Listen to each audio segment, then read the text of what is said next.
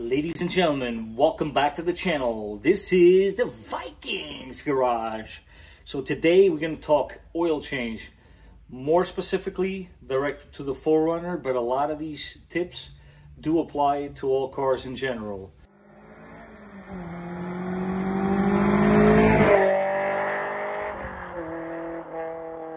And I'm going to show you basically the way I do the oil change on my car. You might do it differently. Honestly, I'm here to learn too, guys.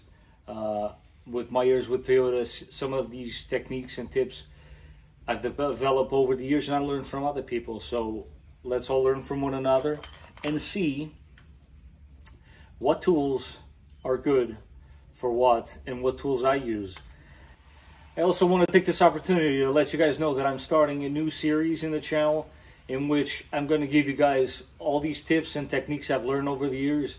As I'm getting a little older and wiser, I hope, I'd like to think that there are certain things that you definitely want to pass on. You don't want them to die with you, and I've been very fortunate to have been around some very intelligent and smart people, some very amazing people, per se, that have taught me all these things, and I want to pay it forward by passing it on to you guys. So do subscribe, like these videos, and I'm going to keep them coming. Some of them are very basic, but I can assure you that here and there, you will learn something new every time. For this oil change, I'll be trying a new oil. I've never tried this before. Just always make sure it's 0W20. We're going to be adding some Lucas. Always OEM gaskets, guys. Get 10 of them with this little package OEM filter every single time. We will be doing an upgrade for the drain plug with a magnetic one. And last but not least, as promised, I'm going to be doing the upgraded OEM metal oil filter housing. I'll show you how to do it.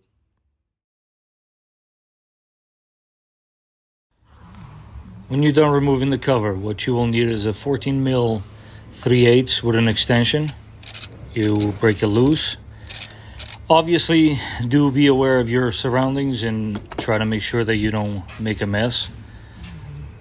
I personally find this mesh mat to be perfect for the job. It does come pretty strong on its way out, but as you can see here at 5,000 miles, my oil is already dark, and that's why I do it every 5. That gasket, guys, remove it. Don't forget to remove it so you don't double gasket.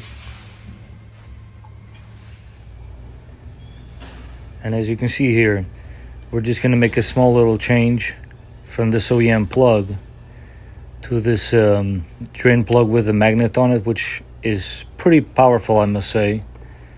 And the gasket it comes with, toss it. Always, always OEM gaskets. Alright, let's talk oil filter wrenches. This is the one that I choose. There's a reason for it. Flat rate. You don't have to find the exact position. I'll show you what I mean in a second. These on the other end, much better, but you always have to use it this way. There's 2 different brands. They do the same exact job. This one being stronger. This, definitely stay away from it. Plastic on this stretches and it ends up never removing the filter properly. Personally, this is the oil filter wrench that I use along with an 1/2-inch extension, socket, and a ratchet. If that doesn't work, grab yourself a breaker bar. Never ever take these filters with a power tool. You will see at the end of the video why. This is what you should be expecting with an OEM filter, and I will show you in a second what that plastic piece is for. Once you got the cover out of the way, all you need is a 3/8 extension to break loose of your plug. You remove the plug, and you should find an O-ring. That O-ring will be tossed. Now, this plastic piece we talked about, this is its function. It's to minimize the spill when you're removing the oil filter housing. And at this point, you might want to toss the O-ring out so you don't reuse it. You always put new and fresh O-rings that are provided with the filter. clean this little plug on both ends. And now I'm also going to show you a trick. This can oftentimes be a little hard to remove, but do not worry. With a little trim tool, this process, it will be a breeze. Watch how it pops out. See? No worries there. Now, the way I do it is I apply the new O-ring before I even remove the entire housing. You press it onto the housing first, make sure it's flush. Once it is flush, and don't worry about the oil is actually good to lubricate it, then you apply the clean cap back on. This cap, guys, you don't have to go crazy with it. It's literally only 9 foot-pounds of torque to close it up.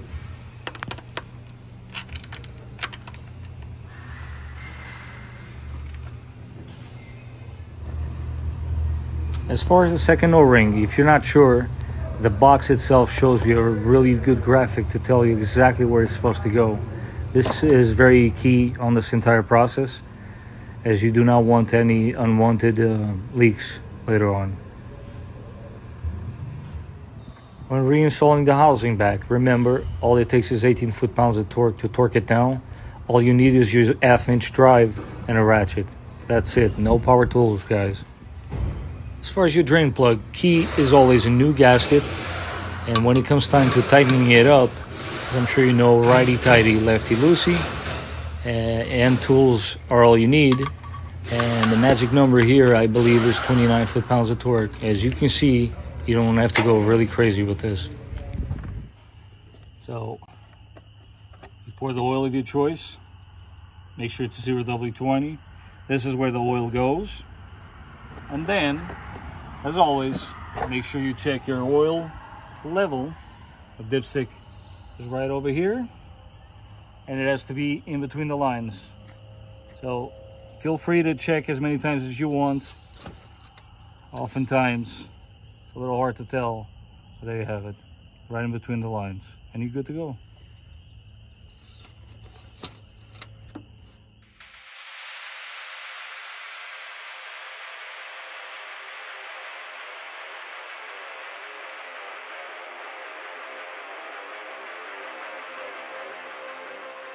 As I will now here demonstrate, you do have to swap around the longer tube on the center of the metal housing with your plastic one. And to do this, you must apply sideways pressure near the top of the tube while pushing in at the bottom. This will allow the tabs on the bottom of the tube to be removed from the housing, and needs to be done on both housings.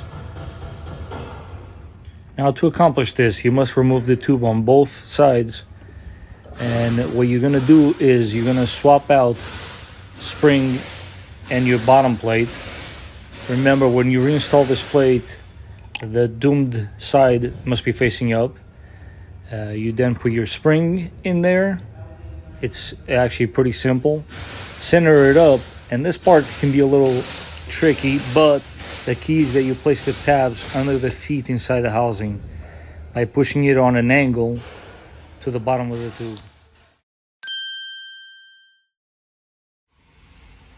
Guys, I hope you enjoyed the video. Do stay tuned because I got many more coming your way. Some of these videos will be pretty short because some of these things are pretty simple to do, but they're important nonetheless. So before you know it, you too will be fixing your car for free. As always, guys, thank you for watching, and I will catch you on the next one.